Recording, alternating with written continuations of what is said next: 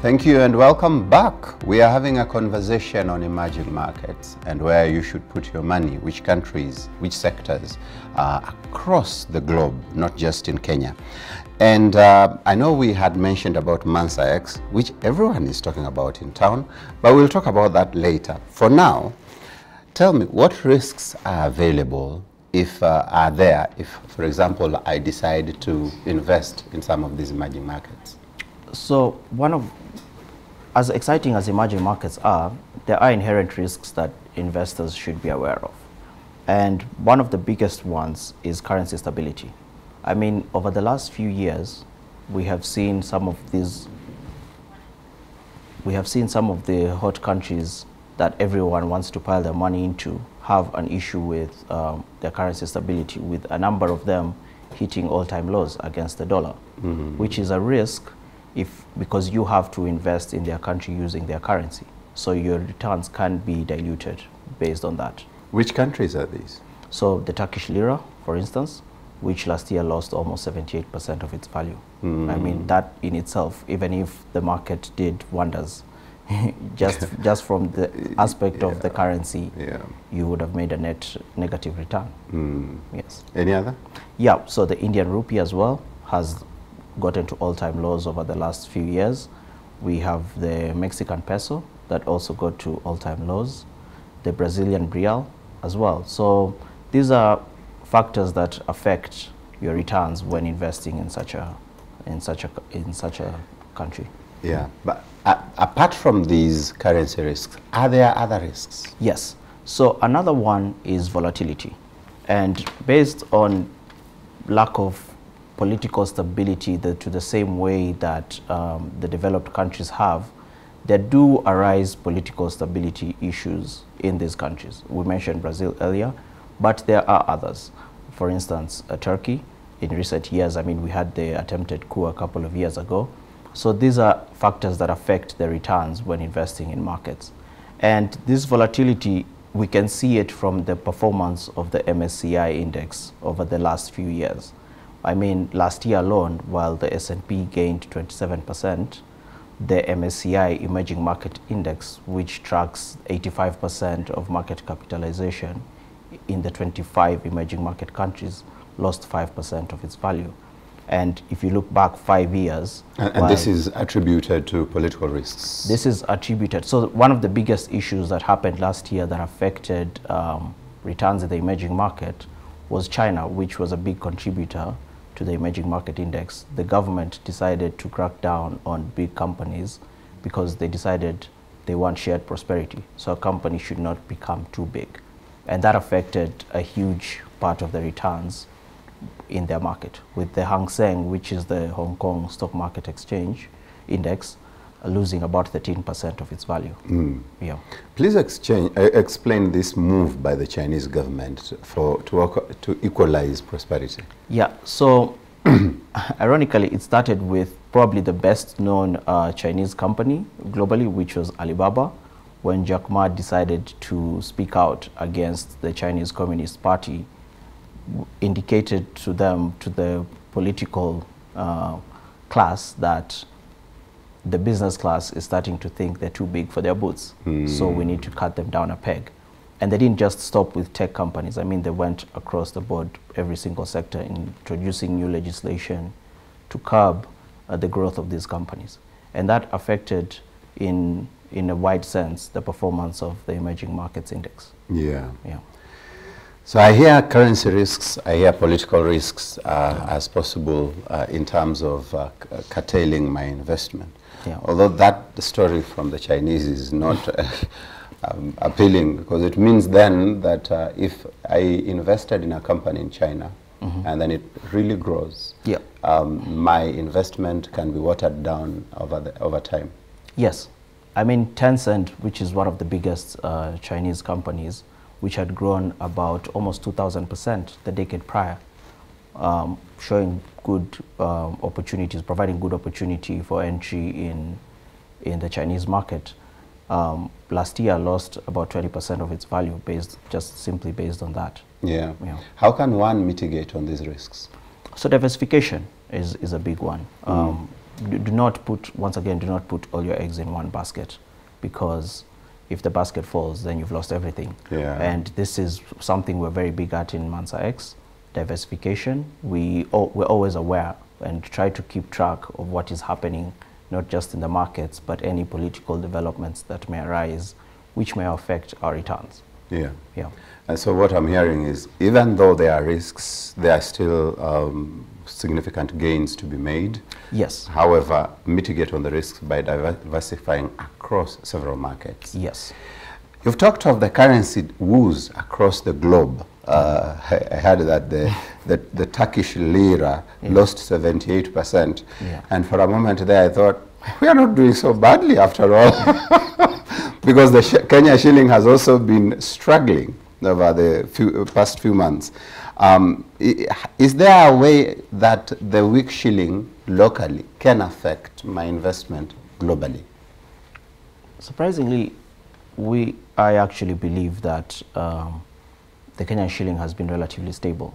I mean, last year, the currency only lost 3.5% of its value.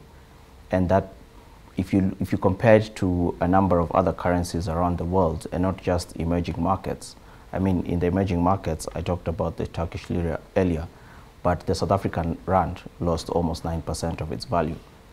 And the within the year 2021? Within the year 2021. While the KES lost 3.5% against the dollar, the rand lost almost 9%. The Mexican peso lost almost 5%. And this is just in emerging markets. Even in the global, the developed economies, we did see currencies lose significant value, way more than the Kenya shilling against the dollar. I mean, the euro lost 6.8%. That's almost twice what the KES lost last year.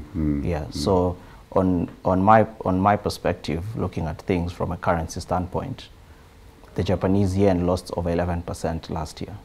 So the Kenya shillings is still relatively stable. But globally, I even saw it on Bloomberg, CNN. Everyone was commenting about the fall of Kenya shillings. Is it because this happened over a short period of time, perhaps 6-7 weeks? Yes. So the way we look at things is over a longer period of time, which allows us to have a better view of the market rather than short-term knee-jerk reactions. And that's why we always take a longer-term view of how things are performing. And if you look at it in terms of annually, from January till December, the Kenya shilling was not bad off.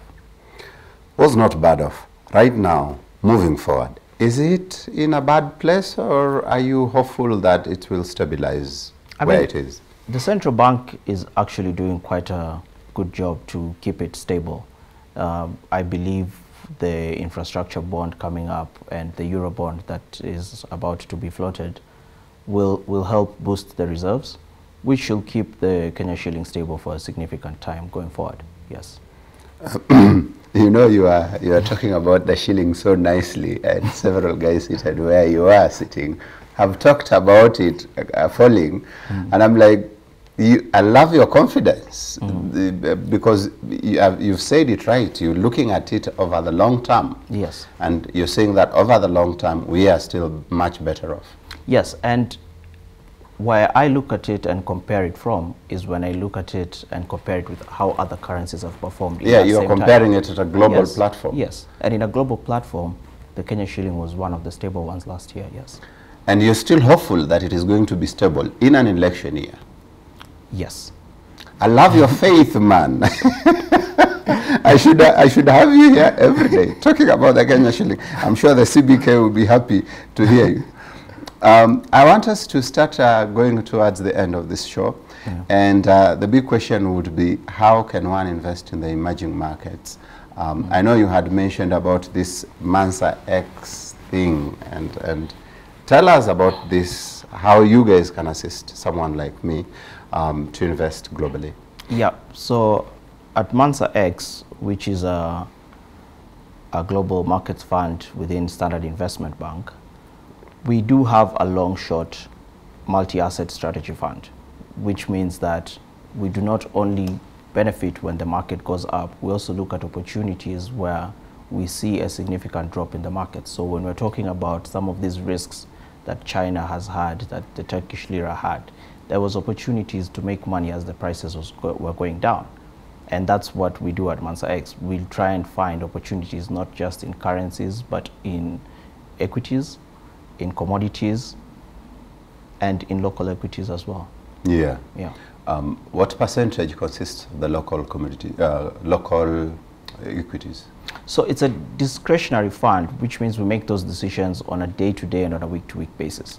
We don't have a fixed percent that has to be in local equity or in local fixed income, but it's something we do decide. You're being polite and you're managing me very nicely. So currently, as we are speaking, what is your exposure locally? We do have a significant exposure. I mean, Safaricom has been in our top 10 holdings over the last year plus, I believe.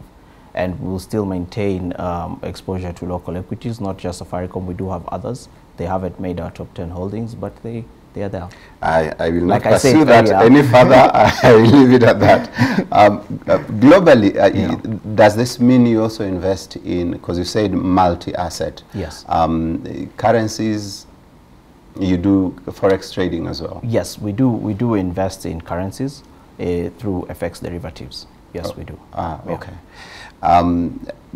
Would you be open to share your return profile over perhaps a period of 1 year?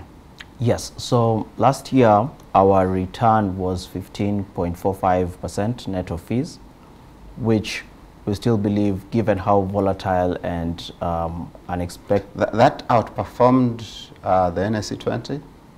Yes. That outperformed several bonds in the market? Yes, we did. Okay. Carry on. Yes.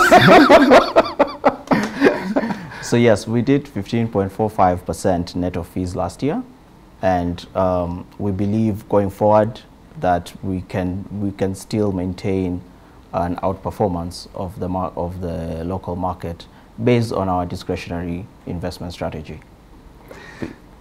Okay, that word again, discretionary. Well, thank you very much. I think that does it for today. I will have to go to the dictionary and find out what discretionary is. You have been watching Markets Today, and today I was hosting Jesse Arua from Standard Investment Bank. And we've been talking about the global markets and how you can invest there and the risks that are available in the global markets. Jesse tells me that he doesn't think the Kenya shilling has been unstable. In fact, on the contrary, compared to other emerging markets or frontier markets for that matter, we are very stable. He is still hopeful that even in an election year, the Kenya shilling would still be stable. And in fact, therefore, he does not believe that it will affect your investment globally. However, I also believe, on the other hand, that whether the shilling remains stable or not, your global investment is still a better way of mitigating against such risk. This has been an interesting show. I hope to have you again in the show, Jesse, God allowing. For now, we'll call it a day, and we will continue tomorrow at 4 p.m. for another edition of Markets Today. I've been your host, Odhiambo Ramogi.